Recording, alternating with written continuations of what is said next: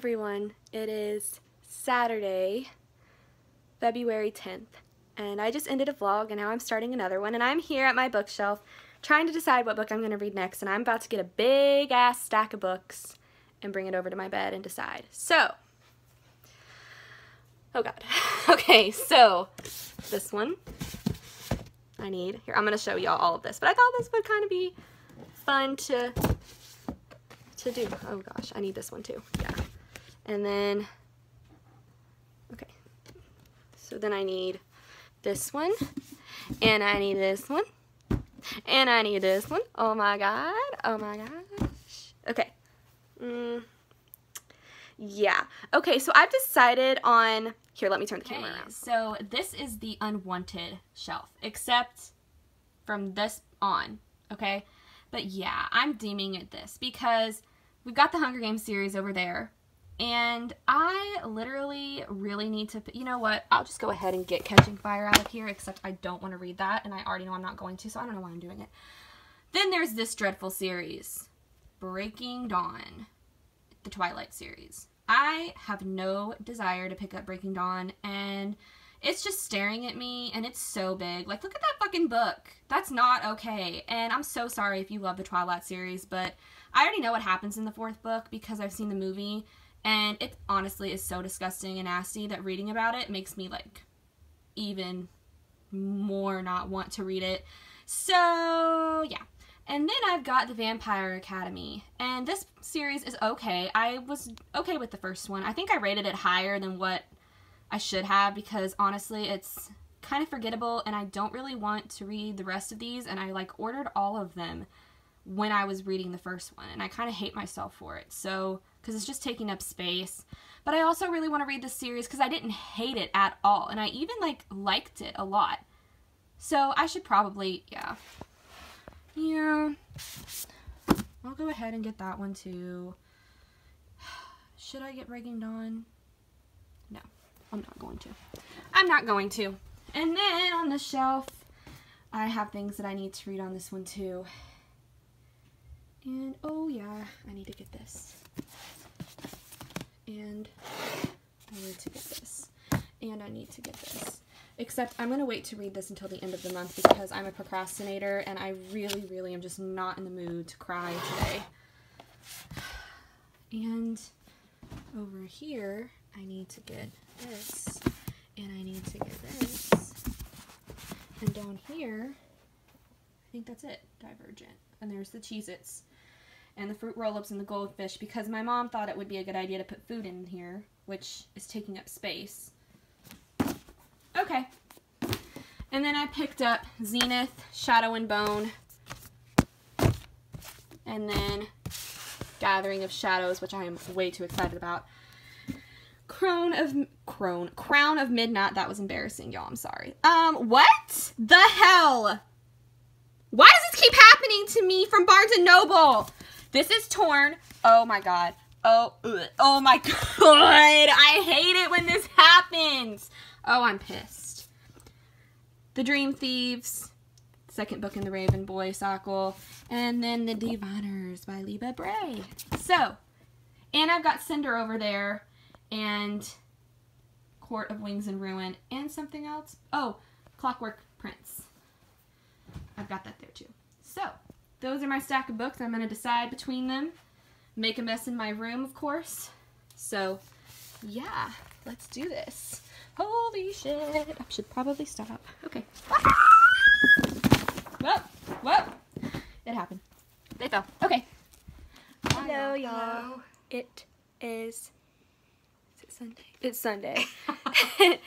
And it is the next day, and my mama got me a Valentine's Day gift, and this is what she got me. We did it early this year. Yeah. We're going to do the readathon. My dad. Her. Oh my god. Got her Shakespeare, 12 Shakespeare bookmarks. Yes, she did, because I actually like Shakespeare. Jack. This is what they look like. Here. Wait. They look like this. They're like animated, and then they have quotes from all of his works on the back. So yeah. And then I read past my bedtime. I broke this one. Sorry. Eat, sleep, read. Yay! And they're in the colors of Alabama, so yay. Roll Tide. Okay, so she wanted me to vlog about that. So we did. You're not weird. Gotta get her a bookmark holder. I don't know if they make bookmark holders. I'm sure they do. Probably. They make everything else. And I am going to read today, but we have been watching movies. We watched Wonder, which was a really good movie. And I'm hoping we're done watching movies. I think we're getting ready to watch another one. Damn it. I want to read. Can I read? Family time. Sorry. You want sorry. Can I please read, though? I'll see what Daddy has in mind to watch. Might be good. Why are you looking at me like that for, Jack? Jack says, I'm high because I had to get a doggy medication because I'm bath. sick. No, because he's sick. He also had a bath. Yes. Double you smell whammy. like wet dog. Ew. Okay. That be it. I will see y'all later. Hey y'all, so it is later in the evening and I am about ready to start The Diviners by Libba Bray. This is a book that my mom really wants me to read because she's already read this and she wants me to read it so we can talk about it because I guess something irritated her in it and she wants to know if I feel the same way about it. So yeah, I'm going to read this tonight, and also I've had some people in the comments tell me that they really want me to read this as well. So I'm going to go ahead and do that. I've already started it. I'm on page 19, so yeah, I'm not super far in it, but I'm going to sit and just get started, and yeah, I will let y'all know what so far it's okay. I will say the main character, Evie, is kind of annoying. So far, she's like really into herself, but she also seems like kind of cool too. So I don't know. I just have to get to know her a little bit more. But yeah, but I'm excited because it's set in 1926 in New York City, so that'll be fun. But I'm gonna go ahead and get started, and I will talk to y'all later. So it is like 9 o'clock, and I am sitting here reading The Diviners, and so far I really, really like it. I'm on page 87, and it's like pretty good so far actually. And people have said that it's like got a slow start, but I don't think it does, and I'm okay with a slow paced book as long as it's keeping me entertained. If it's slow paced and it's like really boring, then I get bothered by it, but all of the writing is so like intricate and detailed and beautiful that I'm not bored at all when I'm reading this, because she does a really good job, Libba Bray, at describing the 20s and the scenery and how they were like dressed and everything. And one of my favorite things to read is when they're talking about Harlem, because Harlem, we studied it in one of my college classes my first semester, and it was so interesting to me when we studied about it. I absolutely loved it, and just the history behind Harlem and all of it. So I love reading about that, and I really, really like Memphis. He's interesting to me, and I just like him. I'm still kind of like not sure about Evie, I don't know. She's kind of like annoying to me because she's like really, really into herself, and it's like fine, but there's like confident, and then there's like just like this arrogance that always annoys me, and she kind of has that arrogance about her. But I also don't like her friend, I can't think of her name. She's an actress there, or a person on Broadway. I can't remember. Veta? Yeah. Is that her name? I think so, yeah. T-H something. Yeah, she's kind of annoying too. But honestly, so far, the only characters that I've really, really loved is Memphis.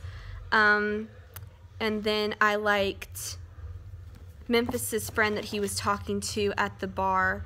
Or not at the bar. I don't know if it's a bar or a club or something. Was her name Amryn? Mama's read this book, but I liked her. She was spunky. And then I also like crap, I suck at names. Jericho.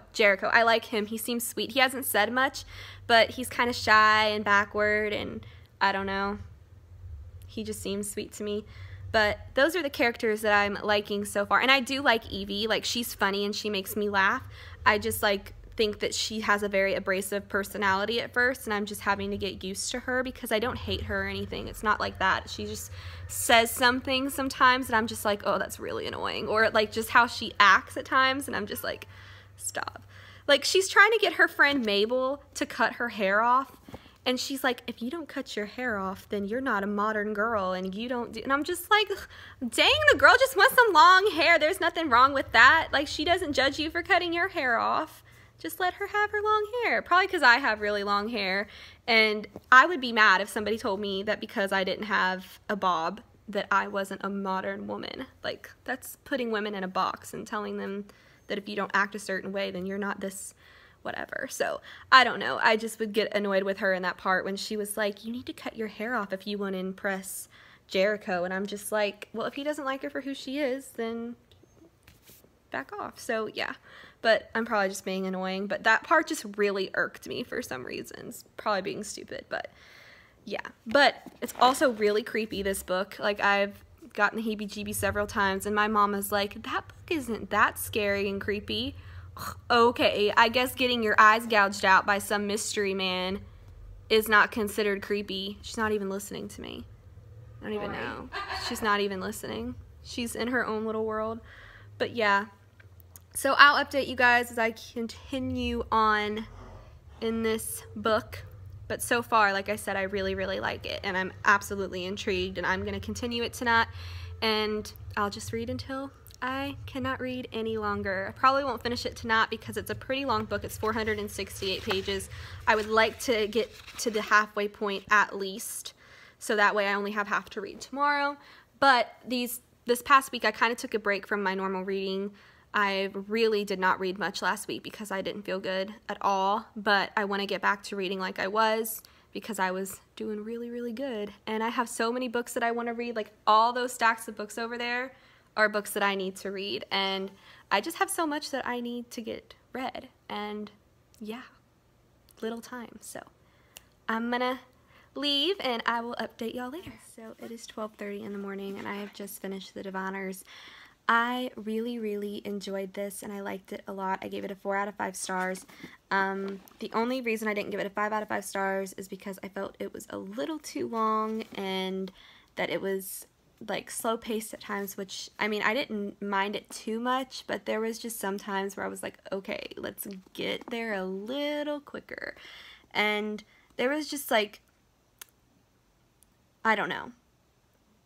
I loved it. Like, I loved it. It's just like the pacing, I just didn't love it at times. So I just gave it a 4 out of 5 stars.